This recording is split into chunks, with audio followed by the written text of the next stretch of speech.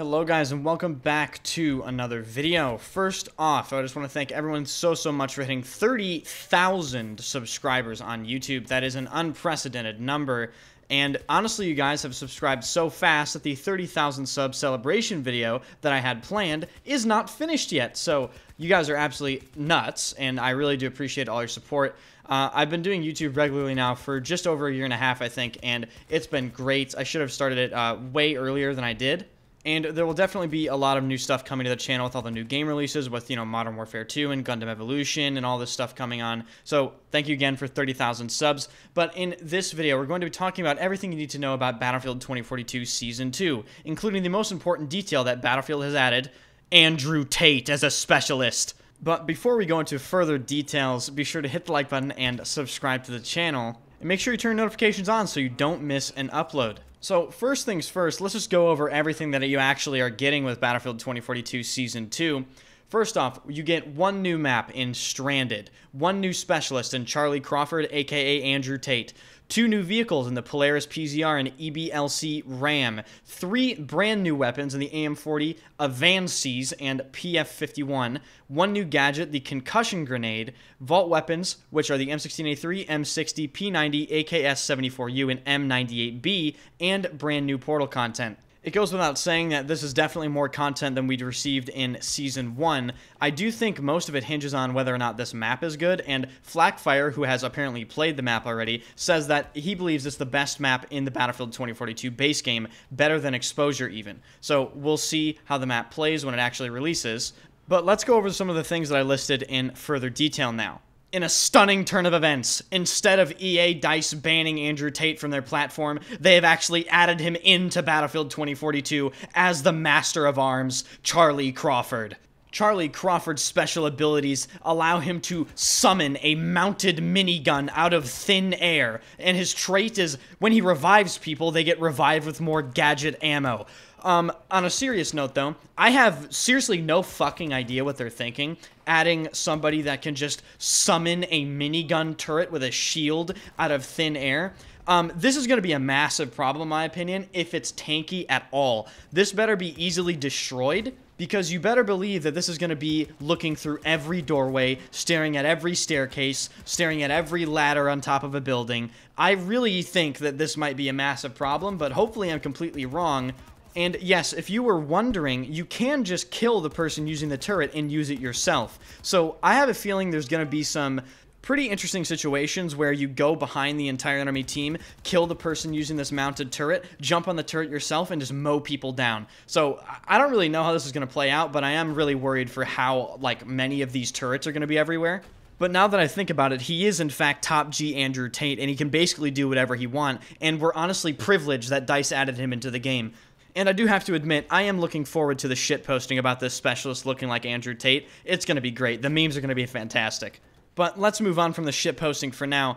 The other things that I wanted to talk about are definitely the weapons being added to Battlefield 2042 Season 2. If you remember in Battlefield 2042 Season 1, we only received 2 weapons, one of which is kind of like a meme weapon, which was a crossbow, and the other was the BSVM, which kind of remains the most overpowered weapon in the entire game, even after DICE nerfed it.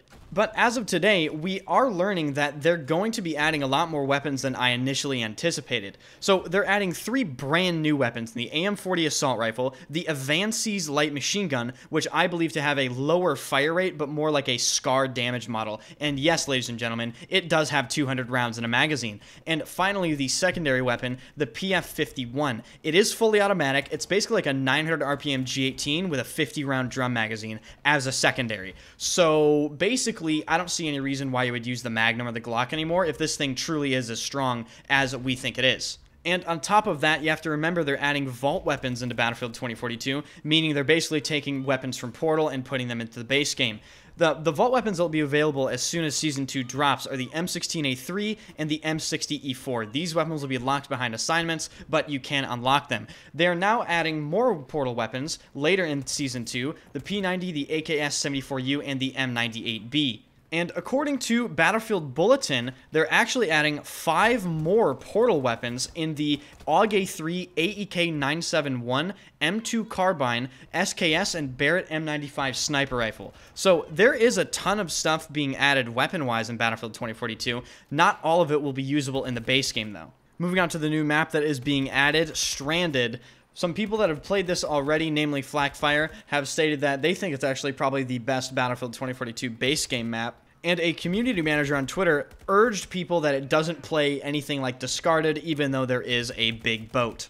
And alongside this new map are 2 new vehicles that will be added to Battlefield 2042, but one of them will not be actually available until later in the season in the 2.1 update after Season 2 already released. This vehicle is the Polaris PZR transport vehicle, and we will have to wait for it, but the other vehicle, the EBLC Ram heavy 4-seat BTR-like death cannon vehicle, will be immediately available upon Season 2 update. It has turreted weapons, it has a tactical spawn beacon, which allows the entire team to spawn on it, by the way. And if that wasn't enough, it looks like this vehicle will actually receive the first sort of APS system in Battlefield 2042. If you remember in Battlefield 4, tanks had the ability to activate APS, which would deflect incoming projectiles and basically save them from getting hit a couple times. It looks as though this new vehicle will receive that same ability in the form of a AMP ability, it's called, or AMP.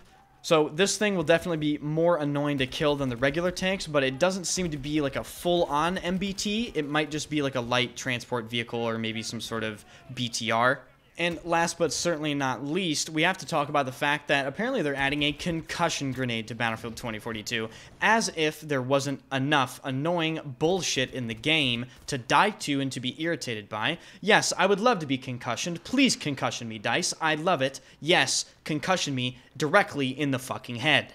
And with that, that's pretty much going to do it for this video. Drop a like and subscribe to the channel if you got a concussion while listening to that last section. And of course, down in the comment section down below, let me know your thoughts about the specialists, the maps, the new weapons, the assignments, the concussion grenades, the portal content, everything, all the above. Thank you guys so much for watching, and I will see you in the next one.